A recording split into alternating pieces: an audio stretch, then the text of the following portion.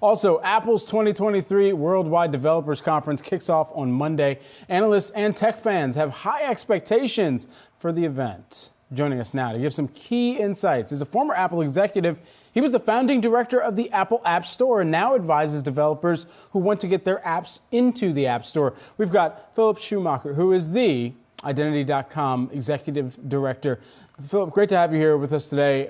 First and foremost, when you think about the WWDC event and how critical it has become over the years, largely because of the role that you played in getting the Apple App Store really kind of off to the races, where does Apple need to continue to move forward with its relationship with those developers? What could they possibly announce to continue to invigorate excitement among that core base?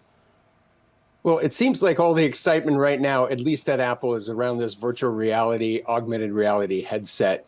And that gives Apple yet another platform on which to sell apps, which helps drive business, right? That's the big thing this year.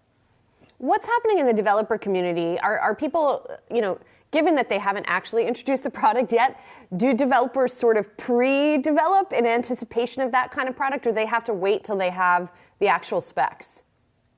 Many of us, have to wait. There are always a select anointed few that developers that Apple gives hardware to and allows them to start experimenting. But most of us have to sit on the sidelines and wait for the hardware to actually get released, which is typically at WWDC, and which is a super exciting time for developers in general on this platform, because you have no idea what they're ultimately going to release because they have such a good secret engine inside.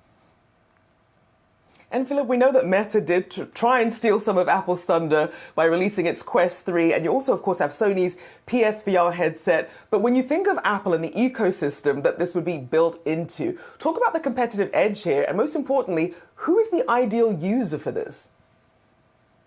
Yeah, so many of the headsets right now are cumbersome, they're large, they're difficult to use, and once you get in to start playing with them, they're not all that compelling, right?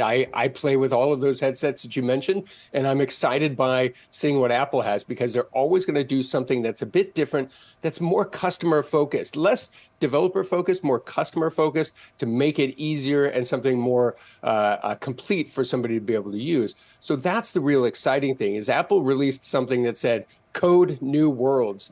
And so developers are chomping at the bit to figure out exactly what that means. But first and foremost, what Apple focuses on, other than the fit and finish of the device, is how to bring amazing new technologies to people in a way that people hadn't seen yet. And that's what's really exciting, is the user experience that we're going to see from the Reality Pro headset, if that's what it's ultimately called. Phil, I've played Lightsaber DDR Max on these headsets before, and that was the best experience. I'm just trying to figure out why everybody's trying to push a headset on me. Why do we need the headset from the tech company's perspective?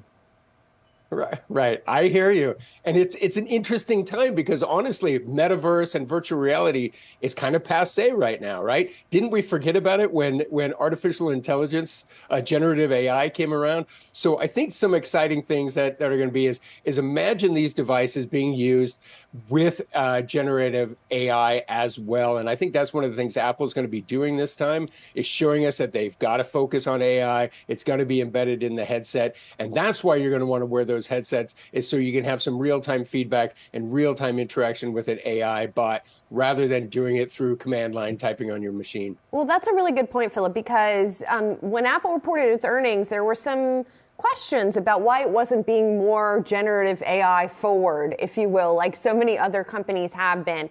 But what you're describing, I guess I'm having a hard time wrapping my head around it. Like, what's the opportunity here for Apple? How's that going to work if I'm wearing the thing and interacting? What does it do for me, I guess, is the question. Yeah, so virtual reality is going to be one of those things that embeds you in a different environment. Augmented reality is going to allow you to see your external world with things overlaid on top of it. So imagine if you were looking around the mountains right outside your house and trying to figure out what's the name of each one. It will overlay the names of the mountains all around you. It'll overlay the names of vehicles, things like that.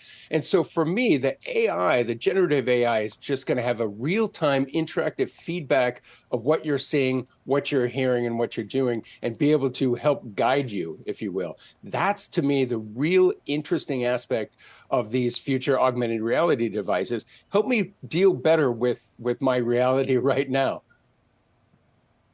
And Philip, when you look at the price tag, though, $3,000, I mean, already trying to afford a Quest is a bit of a stretch for people. When you have that price tag, I mean, I feel like there should be some expectations that come with this in terms of perhaps some of the hardware or other software that would really be built in to support this and make it something that people will use more widely. What do you think about this price tag here?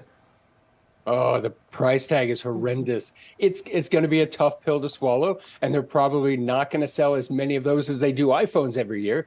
But it's a beginning, right? And especially if you have to wear a belt or something in your back pocket for the battery pack, which is what we're hearing. It's a rough set. You want virtual reality headset to be like glasses. You don't want them to be any more cumbersome than that. But look, we're about 5 years away from that. So I am worried about the price tag. That is way steep. That's 3 times the price of an iPhone. It's a tough pill to swallow. Yeah, and probably the telecom companies are not going to spring for it, at least not yet, like they do for your iPhone these days, at least more so than they used to. Philip, thank you so much. Really helpful context here. Phillip Shoemaker is Identity.com Executive Director and Founding Director of the Apple App Store. We'll see what we hear from Apple. Thank you.